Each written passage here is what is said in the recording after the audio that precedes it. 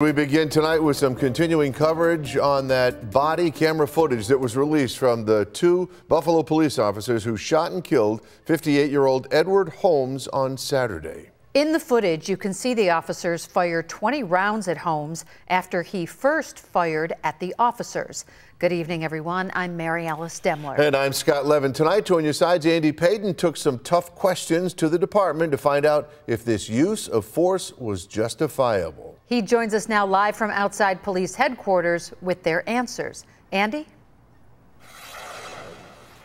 Scott and Mary Alice, that's right. Tonight, Buffalo police here at police headquarters tell us that they have determined this was a suicide by cop situation. Tonight, Buffalo police releasing the body cam footage of the two officers who shot and killed 58-year-old Edward Holmes Saturday morning. Put it down. The footage taken off officers Andrew Lewis and Joshua Slapinski, who are now on mandatory administrative leave, shows Holmes fire towards the officers. The officers then shouting at Holmes to drop his weapon. Drop the gun! Now! Before firing 20 rounds back.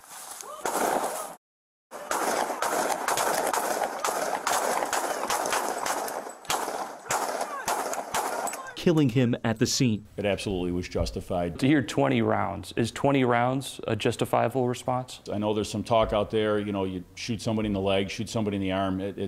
You're taught to shoot center mass and shoot to end the threat.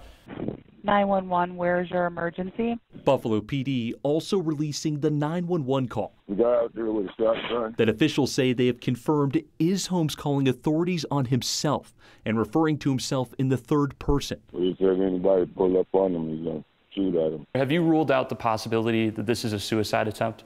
So I think we've come to the conclusion that this was most likely a suicide by cop situation. A situation still sparking outrage tonight by many, with Buffalo Common Councilwoman Leah Holton Pope saying in a statement, quote, watching the body cam footage, the absence of de-escalation efforts by Buffalo police is glaring. I think they did the absolute best that they could and with their training that they have. But Buffalo's police commissioner standing by the actions of his officers, urging the public to understand this was not a mental health call. The way that this unfolded, this was a gun call, and this is how numerous gun calls come in.